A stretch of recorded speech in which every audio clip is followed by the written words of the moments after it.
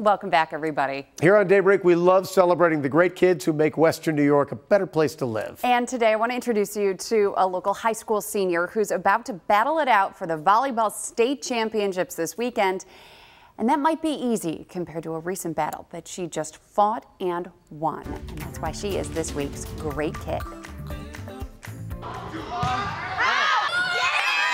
I enter onto the court and all my worries go away. Not those typical teen worries either. Hannah Mulhern is talking about beating brain cancer and learning to walk, talk, and play again worries.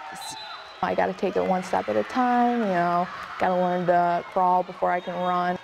It was just 9 months ago when this star volleyball player for St. Mary's of Lancaster started experiencing excruciating headaches and numbness. In February, test results revealed the source of that pain was a brain tumor wrapped around part of her spine. It was at the base of my brain, and it was on the biggest nerve in my head. So they said that if it hadn't invaded the nerve, then I would have never felt it, and I would have either died or been paralyzed. Doctors performed emergency surgery on Hannah's 17th birthday to remove as much of the tumor as they could. She asked them to postpone her next brain surgery so she could take her AP exams. She passed them with flying colors. And after her second life-threatening surgery, she took her SATs. I did all right. I got a 1460. That's right, a 1460. Hannah also maintained a 4.0 GPA while participating in Yearbook Club, National Honor Society, and Science Olympiad. Her math teacher, who tutored her in the hospital, says Hannah's spirit and determination is inspirational. She's changed us all for the better, and never have I seen somebody with the courage and the fight that she's put up.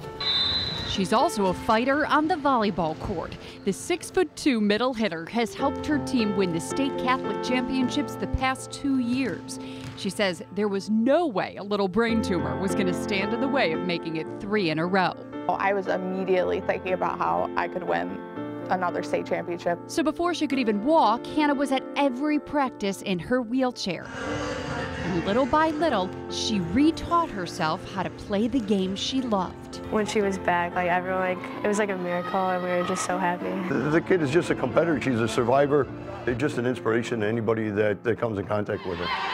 Hannah certainly has the talent to play volleyball in college, but instead she's choosing to focus on her studies and plans to pursue a career in something she knows all too well. I want to major in neuroscience in college, so learn a little more about all this and hopefully help a kid someday.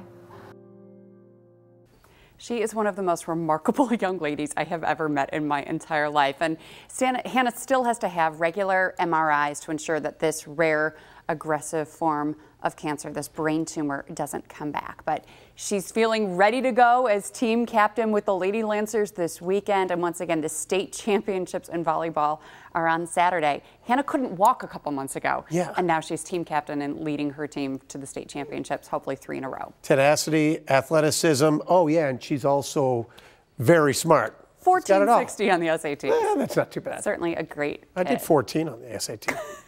Let's get a check of the roads right now with Dave Cash. Hey, Dave.